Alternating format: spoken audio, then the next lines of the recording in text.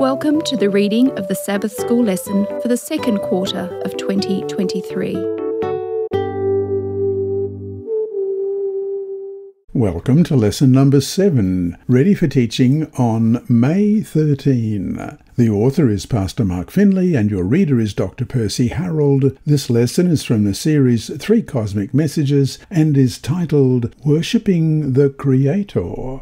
Sabbath Afternoon, May 6. Before we start, let's pray. Our Heavenly Father, we humbly come before you today, wherever we're listening around the world, whether it be on any of the great continents or on any of the small or large islands of the sea, whether it be in the desert or on the mountains or on the plains.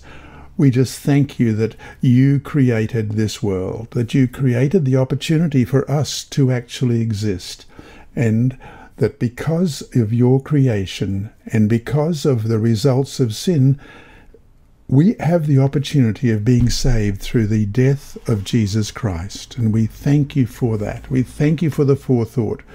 And we also thank you for the thought for us as well.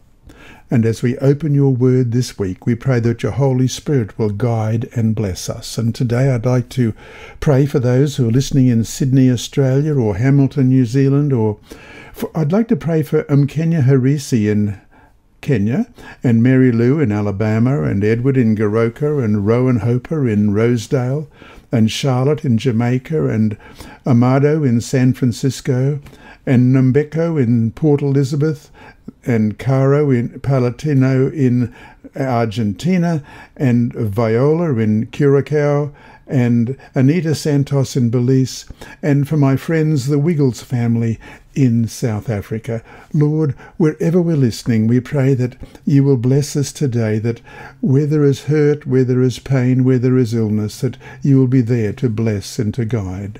Open our eyes that we may see, we pray in Jesus' name.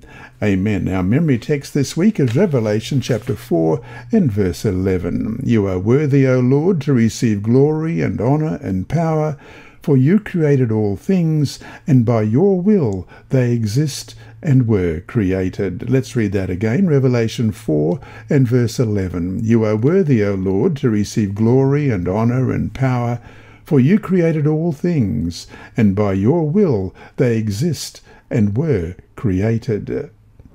It's easy to take things for granted, particularly things that we have always known or experienced.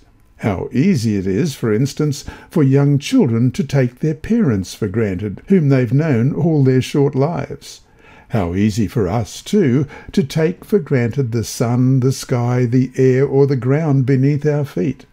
However, have you ever stopped to think about how much we take existence itself for granted? That is, how often do we stop and ask the famous philosophical question, why is there something instead of nothing? Why does our universe itself and all the majesty and grandeur and astonishing things in it exist to begin with? What great logical contradiction would occur were our universe and we who are in it not here? According to the latest scientific theory, they tend to change, our universe once did not exist. In other words, ours is a contingent existence, and it's a miracle that we are here at all. And despite all sorts of myths about the universe arising from absolutely nothing, or from some kind of mathematical equation, our universe exists because God, the Creator, has made it and everything in it.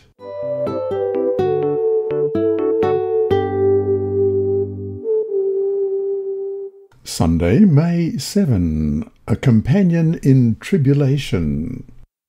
After his ascension to heaven, as recorded in Acts chapter 1 verse 9, Jesus visited the last of the living apostles, John, on the island of Patmos, where John had been exiled by the ruthless Roman Emperor Domitian. Let's read Acts 1 verse 9. Now when he had spoken these things while they watched, he was taken up, and a cloud received him out of their sight. Read Revelation chapter 1 verse 9. See also Matthew 13:21, Acts 14:22, and John 16:33. What's the message here for all who seek to follow Jesus in this world? Revelation 1 and verse 9, I, John, both your brother and companion in the tribulation and kingdom and patience of Jesus Christ, was on the island that is called Patmos for the word of God and for the testimony of Jesus Christ.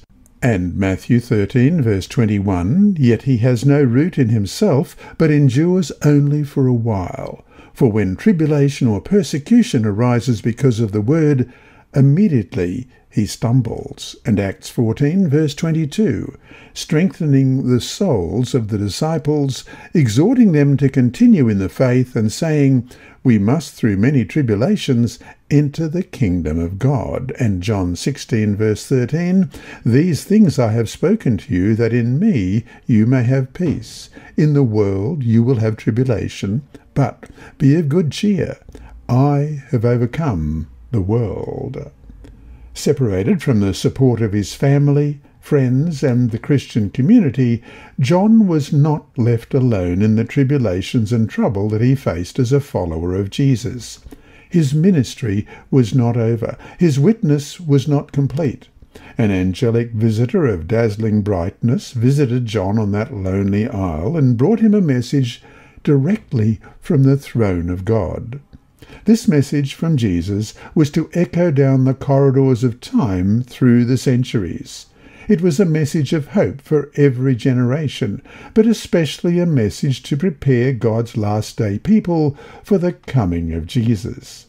It is a serious message of warning as well as an end-time message of encouragement as we get ready to face the trials of the final days, or any trials that you might be facing now.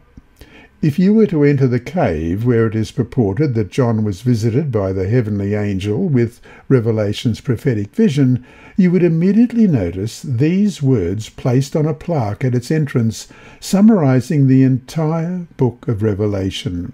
It's actually Revelation chapter 14, verse 7. Fear God and give glory to him, for the hour of his judgment has come, and worship him who made heaven and earth, the sea, and the springs of water. The central issue of the book of Revelation is worship. We were created as worshipping beings. Every one of us worships something or someone. True worship, the worship of the Creator, enables us to discover life's true purpose. It gives us a reason for living. It gives us not only something to die for, but also, even more significantly, something to live for, and, if need be, to endure tribulations for.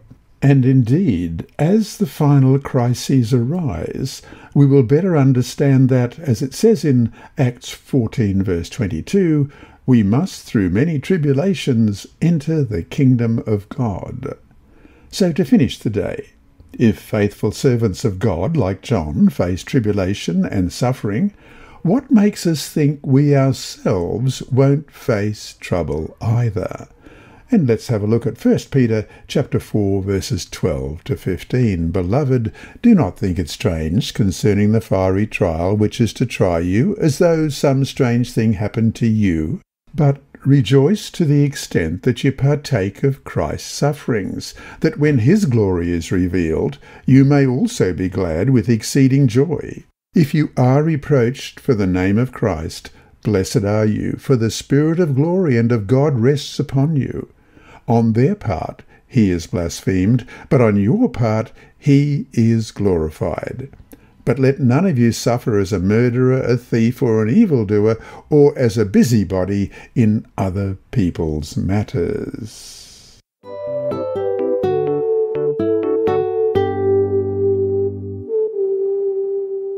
Monday, May 8. Worship the Creator. Read Revelation chapter 14, verse 7. How does the message of the first angel conclude? What final appeal does this judgment hour message make?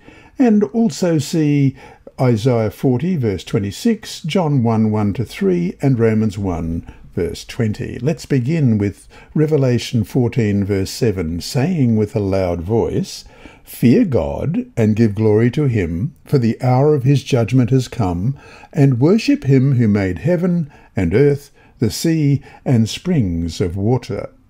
And Isaiah 40, verse 26, lift up your eyes on high, and see who has created these things, who brings out their host by number. He calls them all by name. By the greatness of his might and the strength of his power, not one is missing. And John 1, verses 1 to 3. In the beginning was the Word, and the Word was with God, and the Word was God. He was in the beginning with God. All things were made through him, and without him nothing was made that was made. And Romans 1, verse 20. For since the creation of the world, his invisible attributes are clearly seen, being understood by the things that are made, even his eternal power and Godhead, so that they are without excuse. Revelation 14:7 ends with a clarion call to worship the Creator. This call is especially important now, when most of the scientific and even the Christian world have accepted evolution, a teaching that strikes at the very heart of all things biblical and Christian. If evolution were true, our faith would, of necessity, be a lie. That's how stark the issues are. Revelation's final appeal, then, is rooted in the Bible's first book, Genesis. We will never fully understand the issues in this cosmic battle over worship unless we understand the significance of creation. As it said in Genesis 1:1, in the beginning God created the heavens and the earth. This verse is the foundation for all of Scripture. In the beginning God created. The Hebrew word for create in this passage is bara, B-A-R-A, a verb that is used only and exclusively with God himself as the subject. In the beginning, God created. To get just a little idea of how unlimited God's power is, let's consider just one object of his creation, the sun. The sun produces more energy in 1 second than humanity has produced by oil, gas, coal, or fire since the beginning of time. The sun has a diameter of approximately 865,000 miles. And if we put that in kilometres, that goes well over 1,000,000 kilometres, and would hold 1 million planets the size of Earth. But the sun is just one of at least 100 billion stars in our galaxy, the Milky Way. One star, called the Pistol Star, gives off as much as 10 million times the power generated by our sun. 1 million stars the size of our sun can easily fit within the sphere of the Pistol Star. How do we even begin to wrap our minds around the creation? Creation reveals a God of awesome might and unlimited power. His creative power not only brought the heavens and earth into existence, but also has worked in behalf of his people through the centuries. He is the God who began this world, who is ever present in this world, and who will never forsake his people in this world. And so to finish today, despite how small we are in contrast to the creation, Christ died for us. How does the overwhelming size of the creation only amplify the reality of God's love?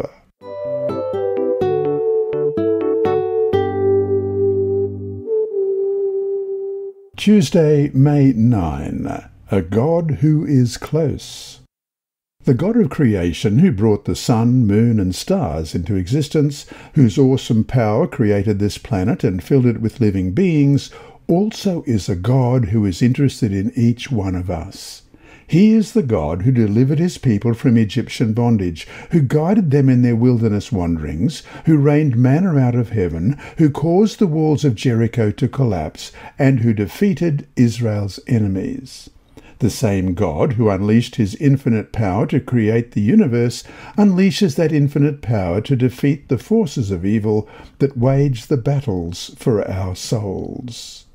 Read 2 Corinthians 5, verse 17, Psalm 139, 15-18, and Acts 17:27, and of course Colossians 1, verse 17. What do these verses teach us about the closeness of God? First of all, 2 Corinthians 2:15. Therefore, if anyone is in Christ, he is a new creation. Old things have passed away. Behold, all things have become new. And Psalm 139, beginning at verse 15. My frame was not hidden from you when I was made in secret and skillfully wrought in the lowest parts of the earth. Your eyes saw my substance being yet unformed, and in your book they all were written. The days fashioned for me, when as yet there were none of them. How precious also are your thoughts to me, O God! How great is the sum of them! If I should count them, they would be more in number than the sand. When I awake, I am still with you. And Acts 17:27, so that they should seek the Lord in the hope that they might grope for him and find him, though he is not far from each one of us. Colossians 1 verse 17, and he is before all things, and in him all things consist. Theologians talk about the transcendence of God. That is, the idea that God exists above and over all of the creation. But they also talk about the immanence of God. This is the idea that God also somehow exists within our world and, as biblical history shows, is intricately and intimately involved in it. Though the Lord dwells in a high and holy place, he also is with him who has a contrite and humble spirit, as it says in Isaiah 57:15. As Jesus himself said, talking about his faithful followers in John 17:23, I in them and you in me, that they may be made perfect in one, and that the world may know that you have sent me and have loved them as you have loved me. It doesn't get closer or more intimate than that. The great news about our God is that his greatness and power is so vast that it reaches across the cosmos and into each of our lives. He promises to remake us, mold us, and transform us into the likeness of his image. Think about what that means. The God who created and sustains billions of galaxies is the same God, not only in whom we live and move and have our being, as it said in Acts 17:28, but also who works in us to give us new hearts, to purge us from sin, and to make us into new creatures in Christ. What a powerfully comforting thought to realize our God, a God of such power, loves and cares for us. And so to finish today, how can we learn to draw hope and comfort from understanding the immanence of God? Or does it scare you because God knows your darkest secrets? How should the gospel give you peace in that context?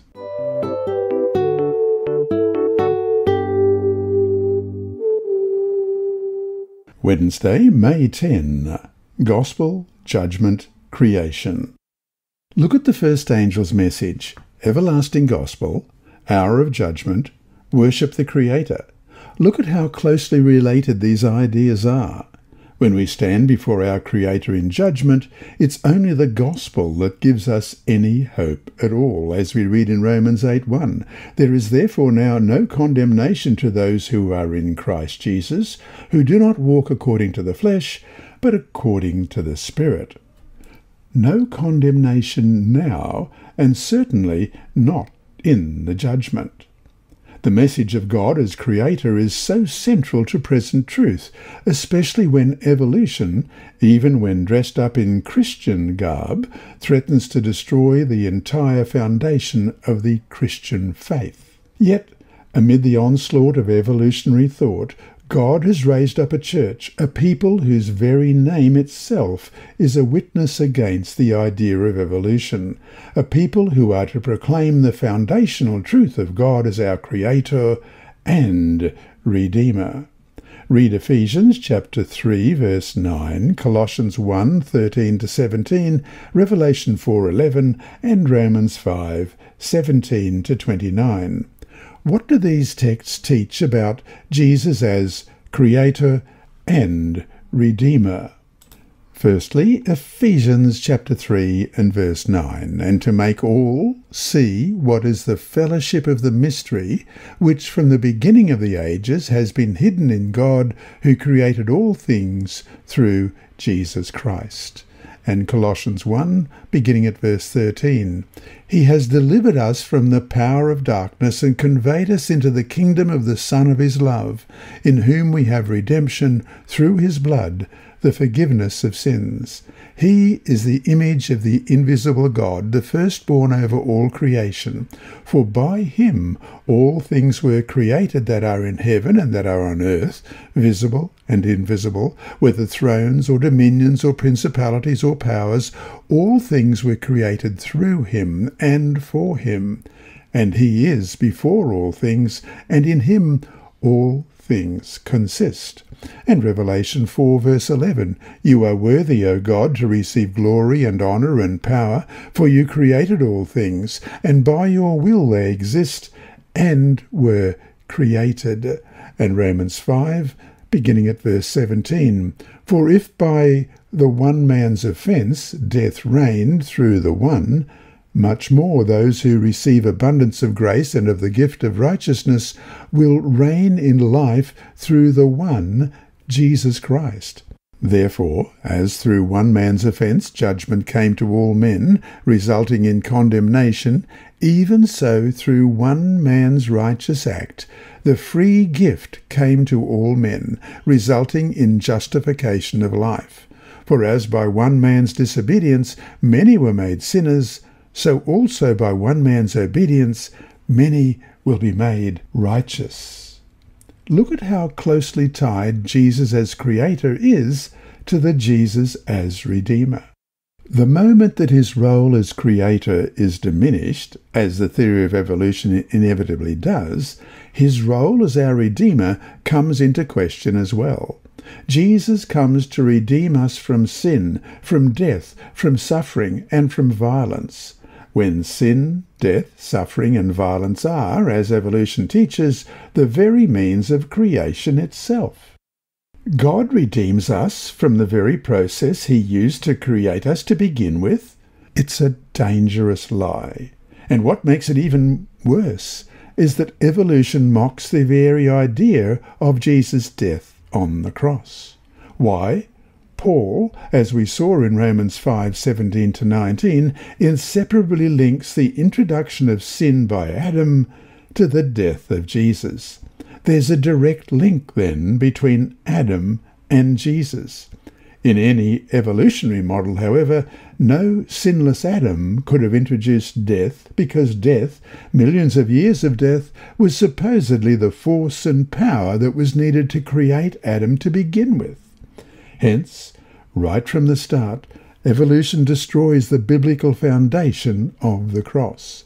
In contrast, Seventh-day Adventists, by calling the world to worship the Creator, stand as a living witness against this error.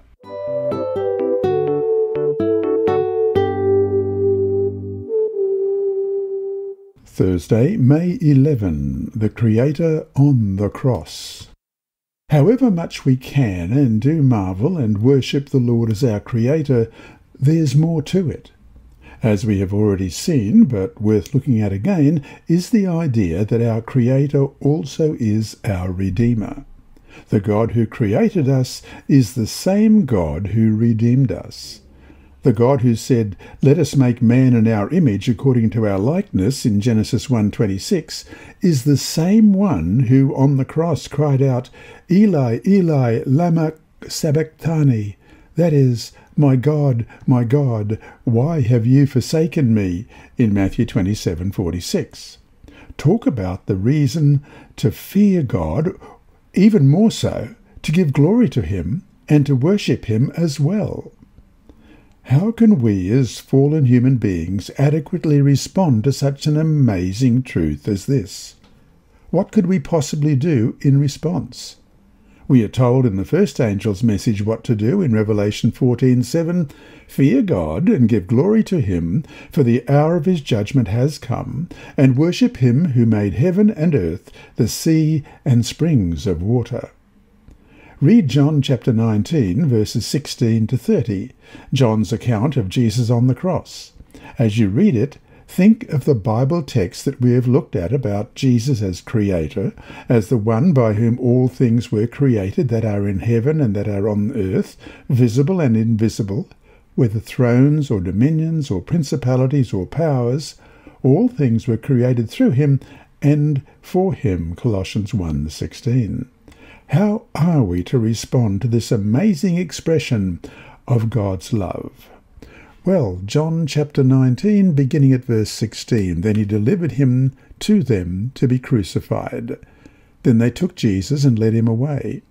And he, bearing his cross, went out to a place called the place of a skull, which is called in Hebrew Golgotha, where they crucified him, and two others with him, one on either side, and Jesus in the centre.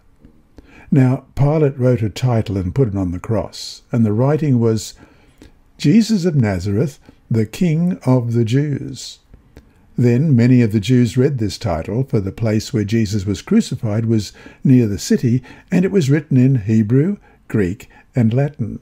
Therefore the chief priests of the Jews said to Pilate, Do not write the King of the Jews, but he said, I am the King of the Jews. Pilate answered, What I have written, I have written. Then the soldiers, when they crucified Jesus, took his garments and made 4 parts, to each soldier a part, and also the tunic. Now the tunic was without seam, woven from the top in one piece.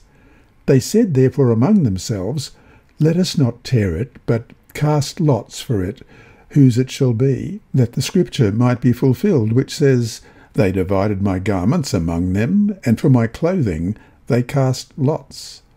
Therefore the soldiers did these things. Now there stood by the cross of Jesus his mother and his mother's sister, Mary the wife of Cleopas, and Mary Magdalene. When Jesus therefore saw his mother and the disciple whom he loved standing by, he said to his mother, Woman, behold your son. Then he said to the disciple, Behold your mother. And from that hour that disciple took her to his own home. After this, Jesus, knowing that all things were now accomplished, that the scripture might be fulfilled, said, I thirst. Now a vessel full of sour wine was sitting there, and they filled a sponge with sour wine, put it on hyssop, and put it to his mouth. So when Jesus had received the sour wine, he said, It is finished. And bowing his head, he gave up his spirit. The first angel's message to worship the Creator came after the cross, after it had become known to the onlooking universe and to Christ's followers that the one who made heaven and earth, the sea and the springs of water, is the same one who, though being God, took the form of a bondservant and came in the likeness of men. And being found in appearance as a man, he humbled himself and became obedient to the point of death, even the death of the cross, as you read in Philippians 2, verses 7 and 8. What an amazing spectacle that must have been to those who knew Jesus before he came to earth as a human being. No wonder heavenly beings worship him as well. As for us, redeemed by his blood, what else could we do but worship our Creator and our Redeemer? And so to finish today, why is the idea, in light of the cross, of fallen human beings being able to add anything to what Christ did on the cross, such a heretical idea? Which of our works could add to what the Creator already has done for us?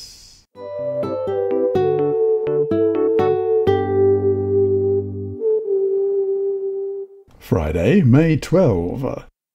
The worship of God is central to the Scriptures and has always been a bone of contention for humans and for God's people. Throughout the Old Testament, the prophets reprimanded the people of God for worshipping other gods or for worshipping the Lord using the worship practices of the pagan world. The conflict between worshipping God and worshipping other gods belongs at the very centre of the cosmic conflict and comes accompanied by conflict over disregard for the law of God. And now we have a quote from an unpublished manuscript, page 42, titled The Closing of the Cosmic Conflict, Role of the Three Angels' Messages by Angel Manuel Rodriguez.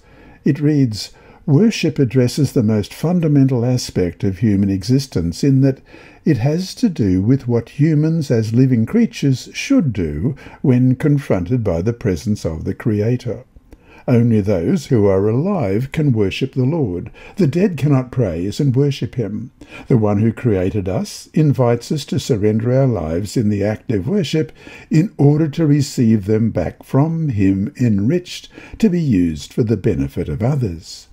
Worship has to do with the very nature and purpose of our existence and with the need for having a centre outside of ourselves that frees us from selfishness. Not to worship God is to lose our reason for existence. It is to exist in a state of disorientation and therefore be dying, heading to total extinction because we are disconnected from the very source of life." End of quote. And that brings us to our 3 discussion questions for this week. 1. Dwell more on this idea of why, in a fallen world, being created by God is not enough. Why do we need the promise of redemption as well?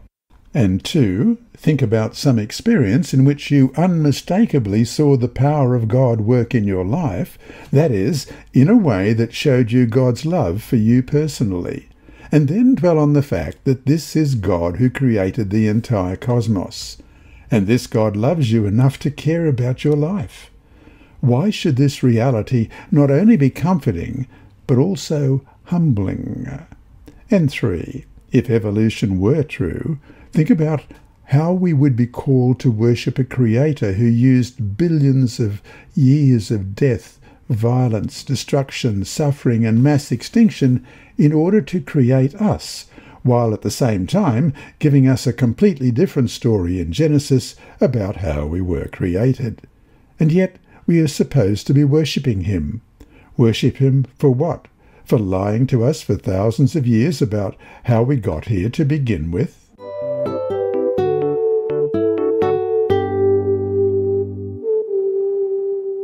And here's Sibylla with Inside Story. Thank you, Sibylla. Sobered by God's Grace by Dale Walcott. Back in the 1970s, 2 sets of Navajo parents, unknown to each other, sent their teenagers to live in the dormitories at Holbrook Seventh-day Adventist Indian School, located 100 miles, approximately 160 kilometres away from home. At Holbrook, boy met girl. Boy and girl both met Jesus, and they were baptized.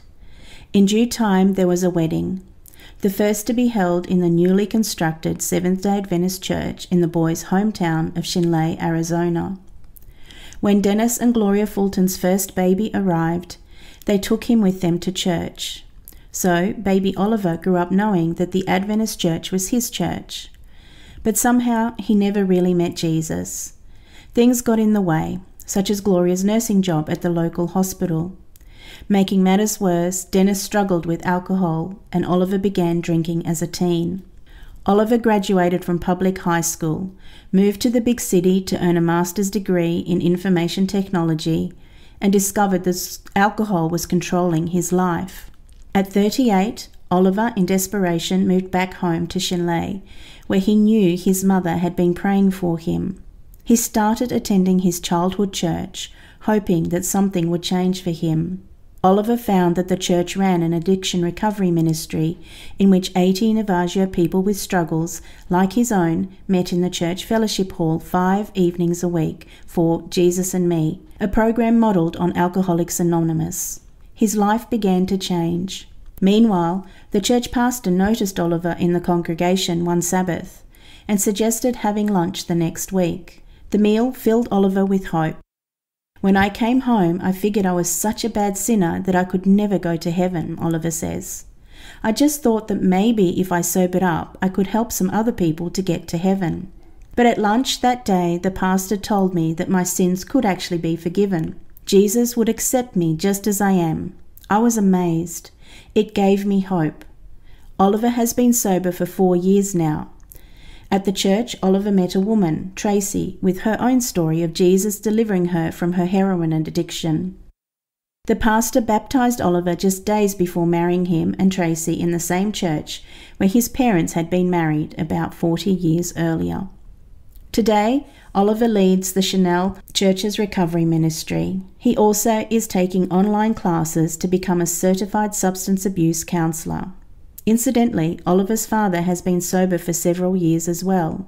Sometimes on Sabbaths, father and son sit together in church. Their sweethearts at their sides and smiles in their hearts. Thank you for your mission offerings that support Seventh-day Adventist education and other forms of mission outreach around the world. Greetings, Sabbath School friends around the world. My name is Emma Garrick, a final year nursing student at Avondale University in Cooranbong, Australia. You have been listening to my grandfather, Percy Harrold, reading the text of the Adult Bible Study Guide with this week's Sabbath School lesson. He has been doing this for free since 1996, long before I was born.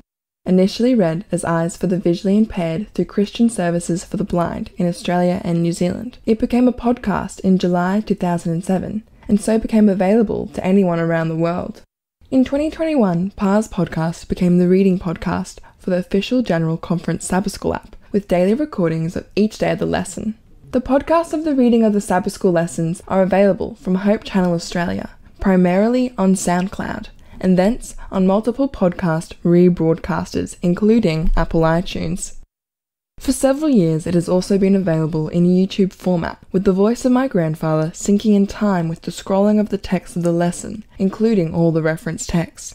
And for the visually impaired in the North American division, it is available on CD from Christian Record Services out of Nebraska. Hope Channel Germany distributes it to the blind in Europe. You are over one of 40,000 who listen every week around the globe. Tell your friends to look up my grandfather on the internet. It is simple. Just search for Dr. Percy Harrold, select the site you want to listen to, make it a favorite on your device, and be able to listen again anytime you like. But downloading the General Conference Sabbath School app is a sure way to listen daily. That is the one with the blue rectangular icon with a stylized globe and 3 angels superimposed. And, as my grandfather would say each week, remember, God is always faithful.